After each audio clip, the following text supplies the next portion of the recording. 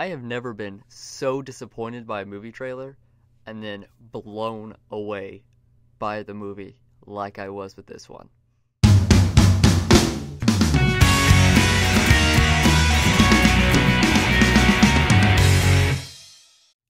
Ready Player One was directed by Steven Spielberg, the all-time great.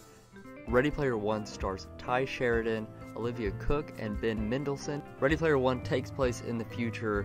The future at this point is kind of trash, but everyone connects through video games, through this virtual reality called the Oasis. I have to say, I was really impressed by this movie.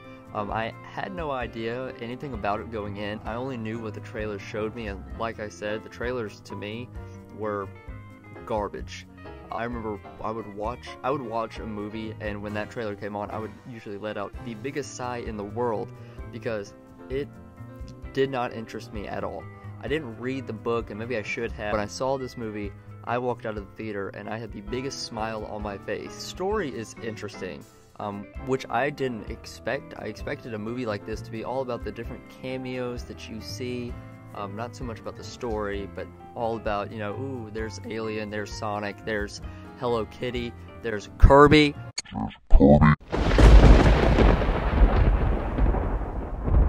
Not only is it a story that we kind of have seen before, but it's also very original at the same time. The characters in this film are super lovable.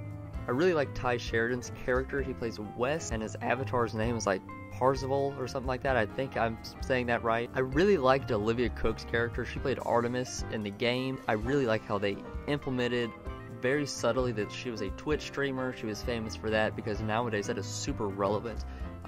Gamers being super big on Twitch, on YouTube streaming, and then when you see them in the real game, it's almost like you're meeting a celebrity for the first time for some of these gamers. And that's kind of how it was when she was introduced into the movie.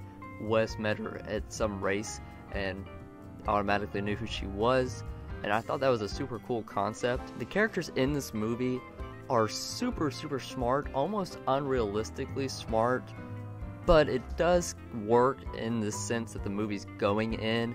It makes sense because in this world where video games basically bind everyone together, it makes sense that their knowledge of video games, their knowledge of video game lore, video game creation, CGI is fairly good. With a movie like this where pretty much 90% of the movie is CGI, there's gonna be some scenes that are better than others. There's gonna be some scenes that are very obvious that it's CGI, but it's nothing that took me out of the film. When there's a lot of characters on the screen at one time, you can obviously tell. But it's not something that took me out of the film, it's just something that you notice. The movie was so much fun. I walked out really impressed. One of the only flaws that I have with this movie is that it's just so darn long. I don't have a problem with long movies, but there is a point in this movie where it does feel like it's dragging a little bit there towards the end. And there are some action scenes where you're just like, okay, I need this to be over with to progress the movie. The movie runs about 2 hours and 20 minutes. It's actually fairly long for a movie like this, but with movies nowadays just getting longer and longer, I think the new Avengers movie is going to be like 2 hours and 45 minutes.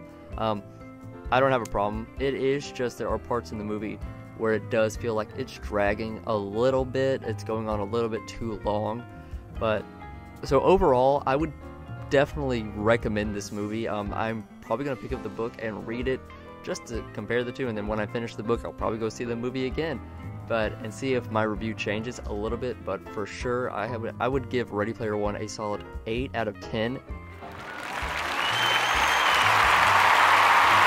It's a movie I didn't think I was going to love. It's a movie I actually thought I was going to hate, but I loved this movie. I loved every second of it, every long second of it, but every second of this movie I loved. I loved all the references.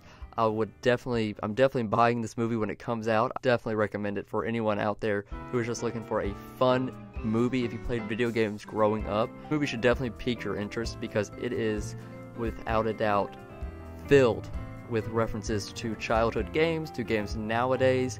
It is amazing. So that is my review of Ready Player One. Guys, let me know what you thought. If you've seen it, if you haven't seen it, if you want to see it, let me know in the comments below. Let's talk about Ready Player One. I want to hear what you guys think. Don't forget to subscribe, hit the little bell thing so whenever we go live, whenever we post a new video, you will get updated. We post videos every Monday, Wednesday, and Friday. On the weekends, we do a live podcast where you can join in, talk to us, and just listen to us rant for a couple hours. The podcast will be up on SoundCloud and on iTunes. We now officially have a Patreon account. So guys, yeah, go check out our Patreon, and please support us. So guys, thank you so much for listening to me talk about Ready Player One. Good movie, go see it. Let me know what you think, and I will talk to you all next time.